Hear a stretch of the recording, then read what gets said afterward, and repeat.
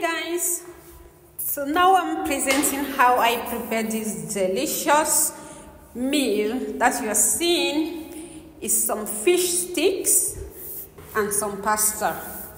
It's so delicious, it tastes so well, and it doesn't take a lot of time to prepare, especially if you are tired on a day. I recommend this meal for you. So what I did, I boiled my pasta. As you can see, it's already boiled. I use the brown type. There are two different types of pasta.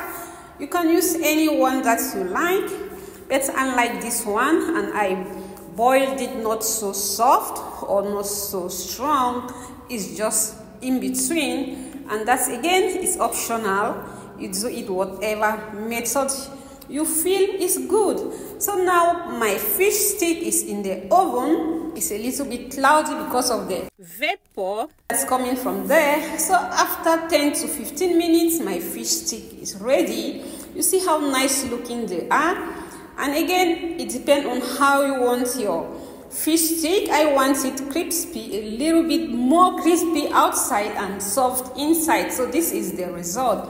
So I waited for 15 minutes before I took it out. But if you want it all soft, then you can take it out after 10 to 12 minutes. And you see if it's really crispy, this is how it separates from each other. It's not difficult to separate them, but if it's a little bit moist, they stick together.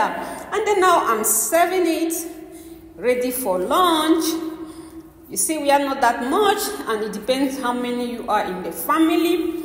You see, it's separating, it's just coming so easy. It's very crispy and it tastes so well. As you know, this was frozen fish stick that I put in the oven. So if your fish stick is not frozen, you have to think about how long it will be in the oven. It is well presented, ready to eat. It tastes so well, it smells so well, and it is yummy. And this delicious meal can't be eaten alone. Of course, I prepared some salad by it. As you can see, this is my delicious salad.